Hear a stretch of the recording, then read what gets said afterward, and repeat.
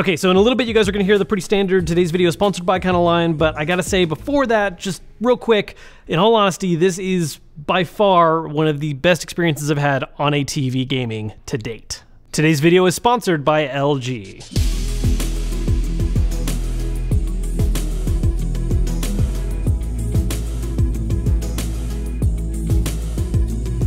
So, like I mentioned a couple weeks back in my burnout video, what a fun time that was, haha.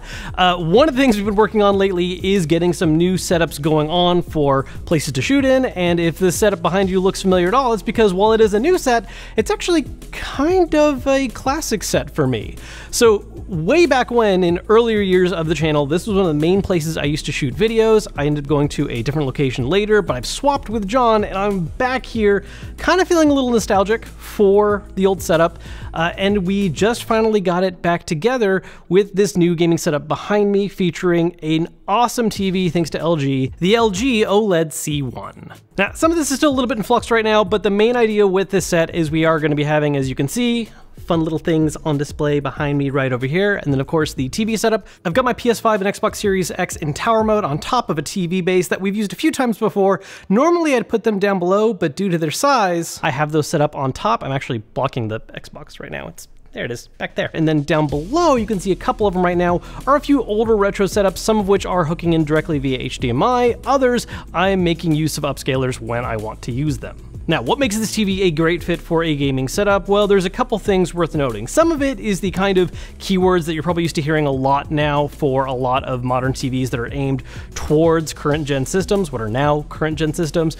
Higher refresh rate, hitting 120 hertz, variable refresh rate. We'll talk about a lot of stuff first, but one of the first things that I think really is important to focus on is the fact that it is an OLED TV. Now, you've probably heard of OLED TVs before, but if you're not sure what that actually means or what's so special about that and makes it different from other screens, a lot of it has to do with how it handles color and brightness. See, with an LED or LCD TV, there's a full backlit panel that's just shining light through the whole thing. And one of the best ways you can really notice this is if you ever had your TV on just a blank screen, you'll notice that while it is a black screen, it's not really the same level of depth of black as if the TV was just off. It kind of has this slightly lighter, washed out effect. And that's because, again, it's a single backlight lighting up the whole thing. With an OLED TV, it instead focuses on lighting up each individual pixel on the screen. So when it wants to depict something as just a deep dark black, it just doesn't light up the pixel. It stays a nice dark color rather than having any kind of light up effect happen. And so what this ends up allowing for is for a great contrast between those deep dark blacks and then those individually lit,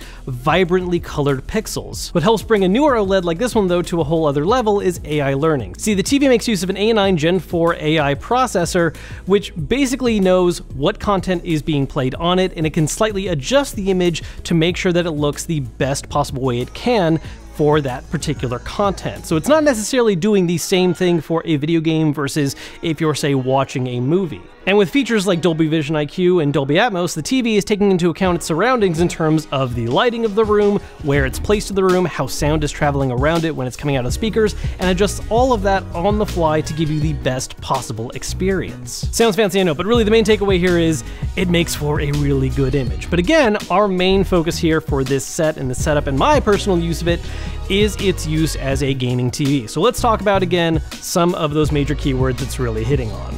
This is, of course, a 4K TV that is also HDR, which is kind of implicit with having Dolby Vision, but the point is that it has great colors, high resolution, all the kind of stuff that's more standard across a lot of the new current gen systems with the Series X and the PS5, but there's a lot of other new terms that are really important to keep up with. First off, variable refresh rate. Now, this is something that we are still waiting on for the PS5, but it is currently available on the Xbox Series X, as well as the Xbox One for that matter.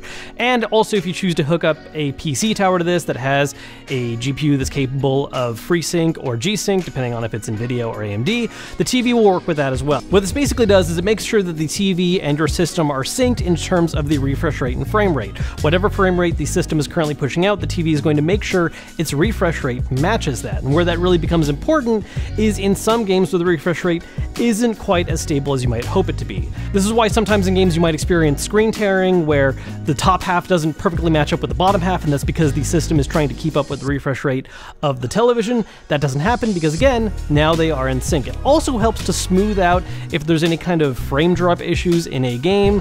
While it doesn't completely get rid of the noticeable change of frame rate, it does make it look a lot smoother when it happens, as opposed to how choppy it would be if it didn't have variable refresh rate on. But in my experience, we're seeing it pop up more and more again. Because of the higher frame rate, a lot of systems are now targeting 120 frames. So this TV, along with variable refresh rate, is a 120Hz television, so it's able to show at that proper speed. And again, when games are pushing that, that's when we're seeing certain titles, again, suffer from things like screen tearing or a change in frame rate, and that's not having as adverse of an effect as it would have because, again, variable refresh rate is supported. At least on the Xbox, PlayStation 5, someday soon, hopefully. Something else worth noting that plays into all of this as well is the ports on the TV. Now, something you may have noticed if you've picked up a current gen system or you've heard people talk about a lot is HDMI 2.1. And the point of HDMI 2.1 is that it allows for a certain degree of data to be transferred from the system to the television. The important aspect of this is 4K 120.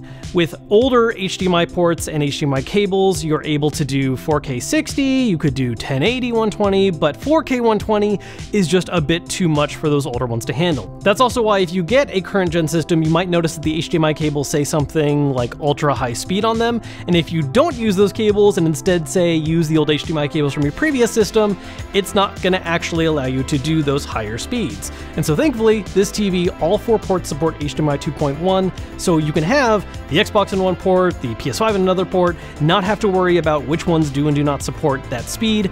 All of them work with 2.1, so you can rest assured that you are getting that proper display quality. Which also, by the way, if you weren't aware of that, please don't use the wrong HDMI cable with your system. If you just got a new one, don't mess up the image quality by using an older cable. Make sure you're using what's included, or you go out of your way to buy a 2.1 HDMI cable because you want to get that image quality and really get the full use out of the system. Now, a lot of this sounds really cool in making sure that your game looks pretty, but something that is, of course, very important to make sure that you can actually play the game well is response time. If you've ever played a game on a different display than usual and noticed that maybe the reactivity isn't quite the same as usual, you hit a button, it doesn't happen quite as fast as you're used to, that's because whatever display you're using isn't giving you the same response time.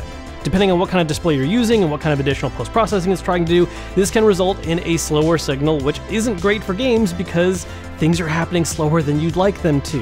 Which thankfully, a lot of modern TVs, including the C1, are designed with this in mind, and the C1 in particular can be configured in a way to get you a response time as low as 1 millisecond, which is fantastic. Something the C1 does to help simplify a lot of this, by the way, is the game optimizer. Instead of having to walk through every single setting on your TV to fine-tune it for gaming specifically, the C1 has a specific menu called the game optimizer where you turn that on and immediately make sure that it's set to all the proper settings that are best for gaming in mind. So for instance, it's turning off different forms of post-processing to make sure that you get that fast response time that's really important, make sure that you have the right HDR and color settings, the right brightness settings, and even has some additional customization options for things like a blue light filter so you don't have as much eye strain for playing super late at night, or even some preset options that adjust the picture a bit based on the type of game, whether that's an FPS, an RPG, or an RTS. I know a lot of this can end up sounding a lot like technical jargon, but really the big important takeaway is all these things combined together really do lead to a great gaming experience. I've used a few different gaming-oriented TVs in the past, and this has been by far my best experience to date. Sure, again, some of the important boxes are checked like 4K HDR, 120Hz refresh rate, VRR, so on and so forth, but really, even aside from all that stuff and making sure that I have that, the image quality you get on this is just so beautiful. The vibrancy of the colors, the contrast between the darks and the lights, the clarity of the image.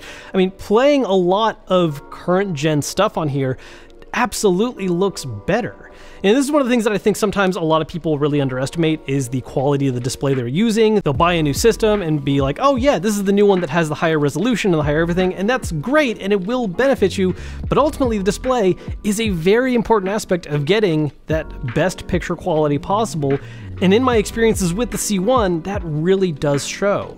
And really, even going beyond that point, it's not really just about current gen games. I think sometimes when people look at TVs like this, the whole focus is just, oh man, I'm definitely gonna get the most out of my Series X or PS5. And obviously that is an important thing because those are the hot new systems that people focus on. But even using older systems that don't hit those same high resolutions benefit from the better display. Whether you're using a system that still supports HDMI like the PS3, or if you're making use of a fancy upscaler to use an older system like a PS2 or even SNES. These older systems still benefit from the added clarity and colors of these newer displays, and it's something that really does make some older titles shine more than you might think they would. In fact, in particular, lately I've been playing the Ratchet & Clank HD collection because I want to play some catch-up and be ready for Rift Apart. Somehow this is a series I always end up kind of sleeping on, but playing that on my PS3 on the screen looks awesome. I also have yet to test this just yet, but I also have a new upscaler coming in the mail very soon that I plan on using for some of my older systems. PS2 in particular is coming to mind right now since the Xbox already handles all my backwards compatible stuff,